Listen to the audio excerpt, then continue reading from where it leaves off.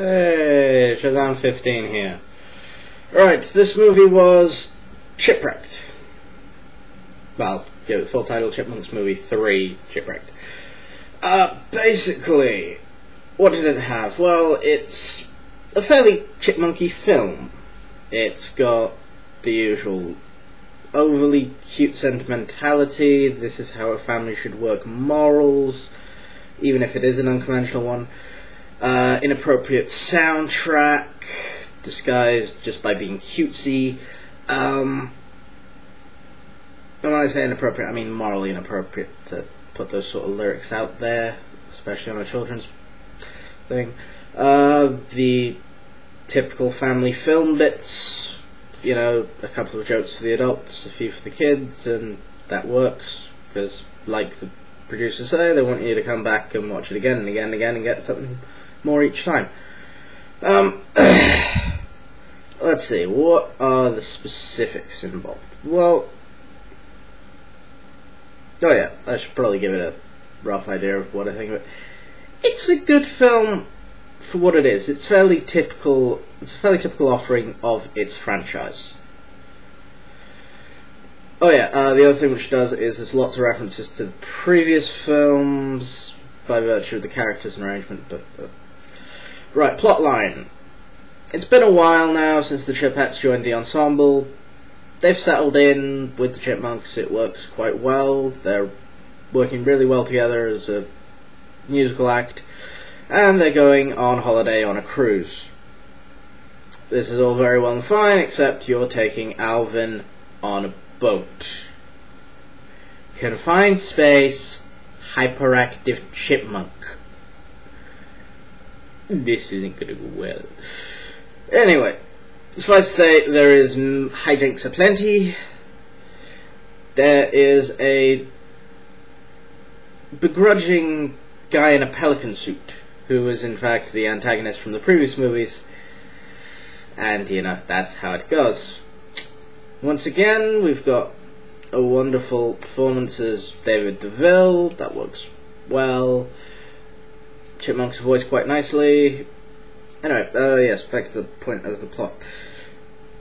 Basically, through a series of events that I won't reveal all of the ins and outs, the Chipmunks end up going off the ship and into the ocean.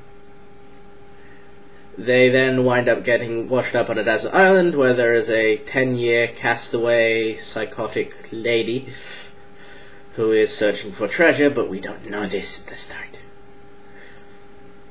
Anyway, there is a point where it actually does go a bit rescuous. It's kind of creepy, that bit. You're just going, I swear I saw this on Disney when I was very, very little. But it was a little girl with a teddy bear going down down a well, not into a cave. But apart from that, it's the same. Right. Anyways, people follow and try and find them.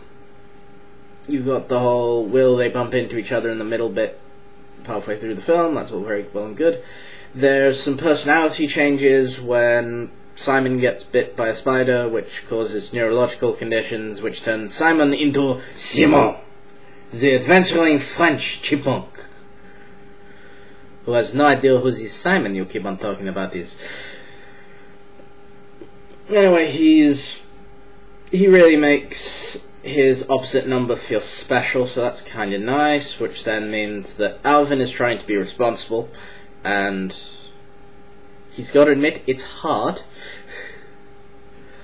Theodore's just going, well, if everyone else is changing their personality, I'm going to take some risks. And Simon is Simon, so you can't really get much more different. Brittany is having issues with her middle sister getting all the attention. That's kind of sweet in a jealous kind of way, but at the same time you're going, it's your sister, love her anyway. What else is there? Well, end of the film, they're naturally on a volcanic desert island, which means it goes boom at the end. They manage to escape on a raft, and it all goes swimmingly. but it is kind of funky and weird for a while. There's also a lot of bits where I'm just going, okay, where the heck are they? Because there's a meerkat that turns up at one point, for no real reason other than to just be a meerkat on a desert island, and get catapulted away and you never see him again. All I'm wondering is, where the heck is this island? Where did they get a meerkat? And, you know, if there's one meerkat, where are the rest? Okay. There's also the incredibility of Simon noting the flora and fauna as though it's something he will have encountered on this unnamed random desert island. At the end of the day, that's not that realistic, because generally every island's got something unique on it. Well, not everyone, but generally when you're in a weird desert island with no other islands anywhere near it, there's gonna be some rare and funky plant and animal life. Like I said, where the heck did the meerkat come from? Yeah. Back to the point of the inappropriate soundtrack. Basically, I listen to the soundtrack and they're doing Lady Gaga, they're doing Pink, they're doing stuff that on its own is really... it's controversy for controversy's sake music. And then they're cutesing it up by making a high-pitched chipmunk sing it, and somehow that's okay? What's going on here? It just worries me. Yeah. Oh, where's the other bits? Chipmunks, inappropriate soundtrack. Oh yes, the whole family dynamic film. It's basically the idea of, you get the impression they're trying to teach you that if the family dynamic screws up, sometimes it compensates. But at the same time, just because things have changed doesn't mean you can't use this as an opportunity to change with it. Basically, you've got Alvin, Simon, Theodore. Simon becomes Simone, which then becomes the Daredevil, which means that someone's got to be the responsible one, apparently, so that's Alvin's job now. And Theodore just goes, well, what am I gonna do? I suppose I could take some risks and be brave. I always wanted to be brave.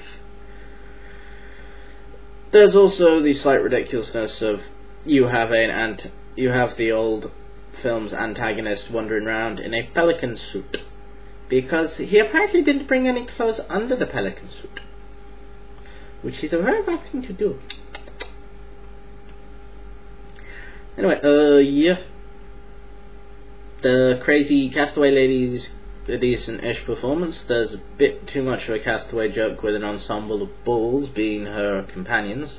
Not just one, a whole ensemble of different types. You have a golf ball, you have a baseball, you have an American football, you have a basketball. It's really weird, but that's kind of the idea. Anyway, yeah. That's about it, really. It's Chipmunky.